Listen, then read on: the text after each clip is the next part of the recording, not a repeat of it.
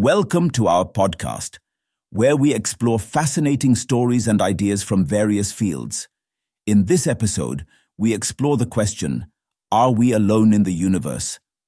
NASA Administrator Bill Nelson says that at least 1 trillion Earth-like planets are there in the entire universe, which increases the possibility of alien life.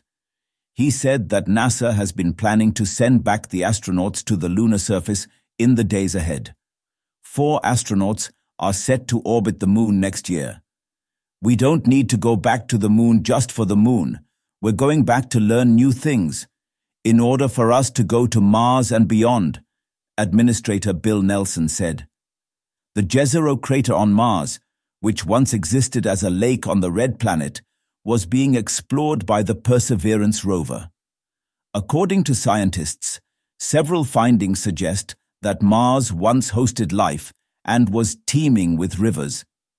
It's getting samples, and it's drilling with this drill, creating these core samples about the size of a cigar, and sealing them up in these titanium tubes, explained Nelson.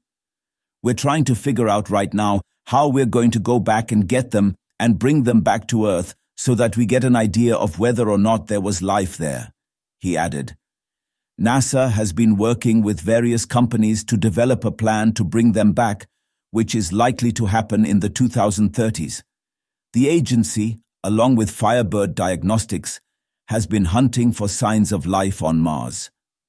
NASA's mission is to go out, among other things, and discover whether or not we are alone. Firebird Diagnostics founder Stephen Benner said.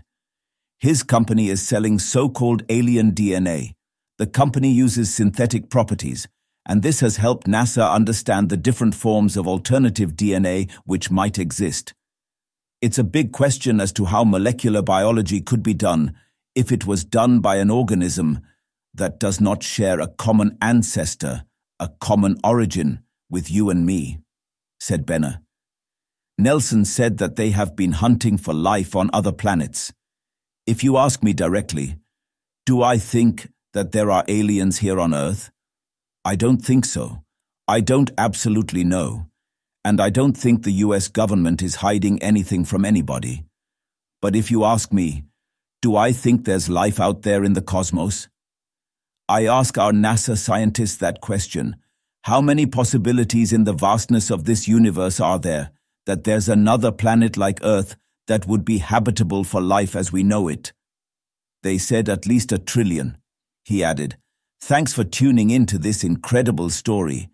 If this episode resonated with you, don't forget to hit the like and subscribe button for more captivating stories to come. Stay tuned.